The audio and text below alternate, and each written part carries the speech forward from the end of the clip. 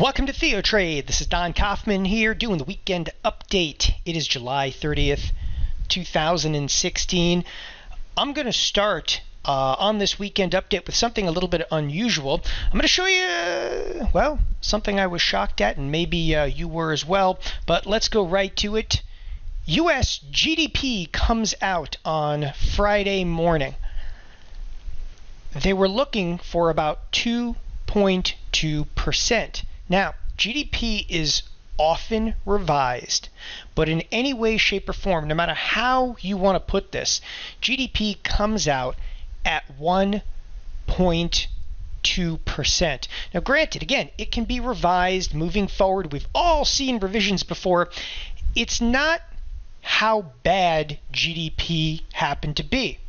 Additionally, you could probably point to, S&P 500 Q3 2016 earning growth rate pretty much fallen out of bed over here. And again, this is just Q3, but there is an earnings recession ultimately underway there.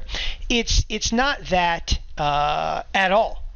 Really, what concerned me, and we'll come back over to this trade in a moment, but what concerns me the most is the lack of reaction inside of the S&P 500. There was also, at the same time as like GDP, there was also a durable goods number out there. It was horrific.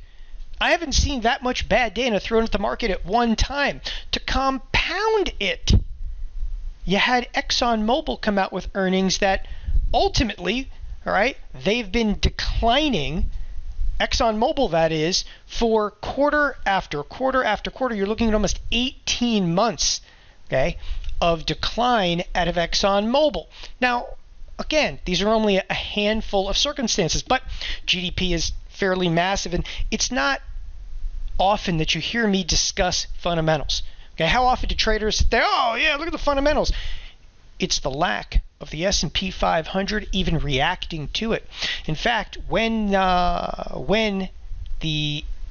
GDP number, when the durable goods came out, the S&P has moved a whopping 3 handles on that information out there, and that is what is extremely disconcerting to me.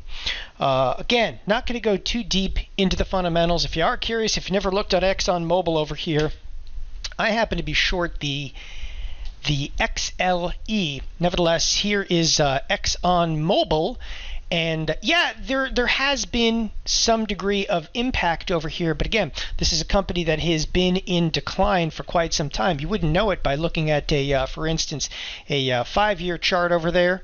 Okay, more appropriately though, just a year to date. Obviously, this is the end of 2015. Coming into 2016, there's been nothing at upside until ultimately the last 3 weeks of trade.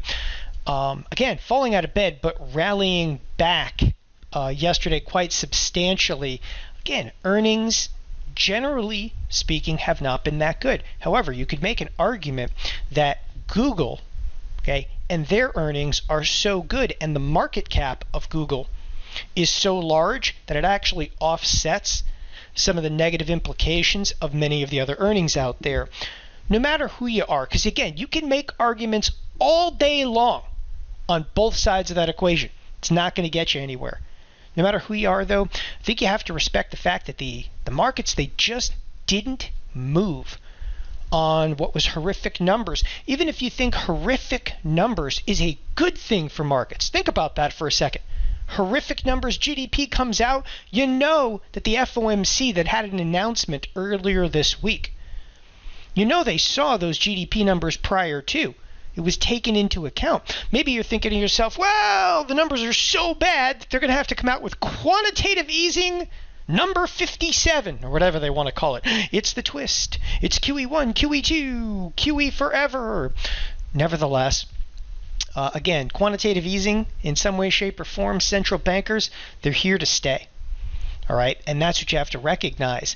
But again, what is just utterly shocking to me, and I'm going to close up this left side bar over here, is the lack of conviction in the marketplace. And it's something that this needs to go without saying over here. But if you look over to the right-hand side of the screen, looking at what's termed expected moves Okay, and I'm going to go ahead and I'm going to open up the 6-day expectations of movement here, and I'll just tighten up the number of strikes.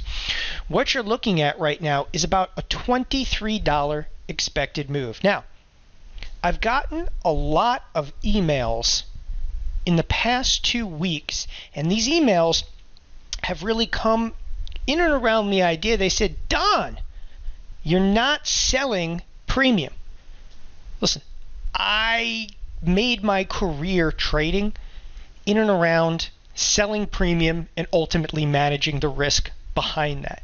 Okay, I don't like to take monstrous directional positions, although I do have a fairly good directional position on right now.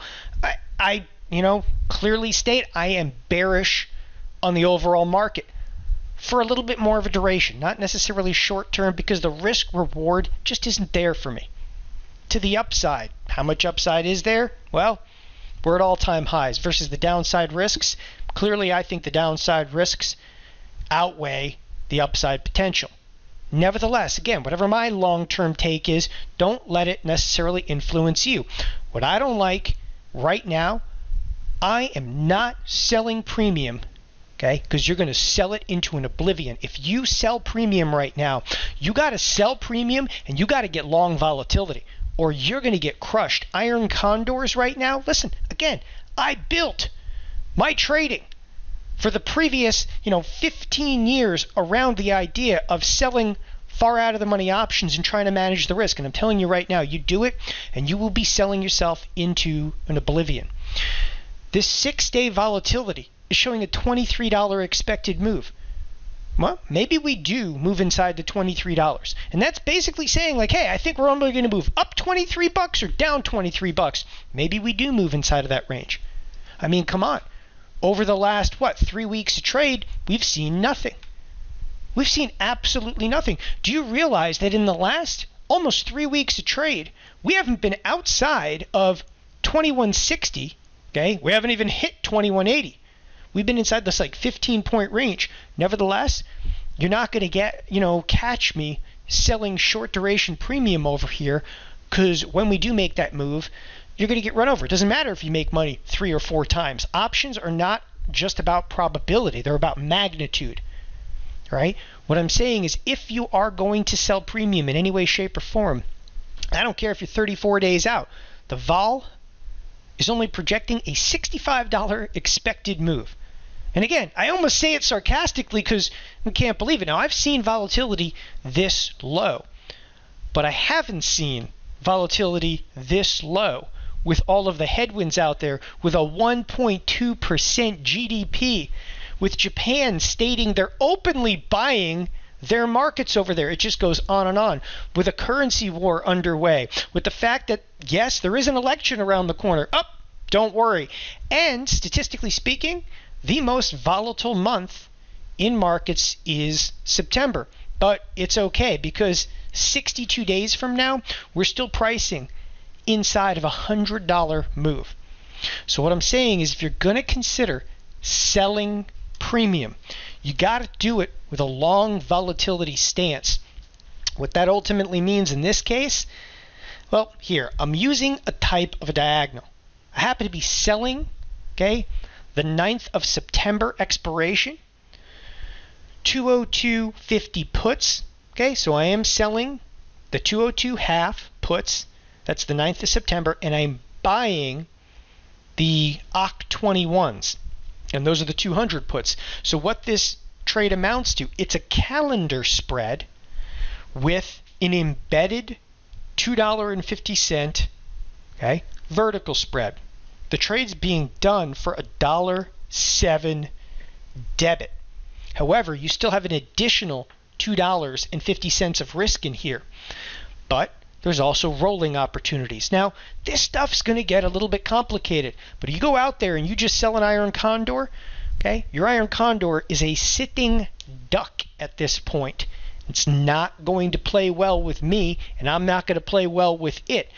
I got to make myself net long Vega. And what that means, and Vega is your sensitivity, okay, to changes in implied volatility. And anything I do right now, Okay, I'm actually going to be netting out my Vega. I want to be buying volatility, but at the same time, I want to go out there and I do, in fact, want to sell some premium. Now, when I start to, tweak and play around with this strategy, you don't necessarily have to do a diagonal. For those of you that are more experienced, okay, you can start to tweak the strategy and you can come up with all kinds of fun ratios in here to where you can make yourself net long Vega and neutralize your theta.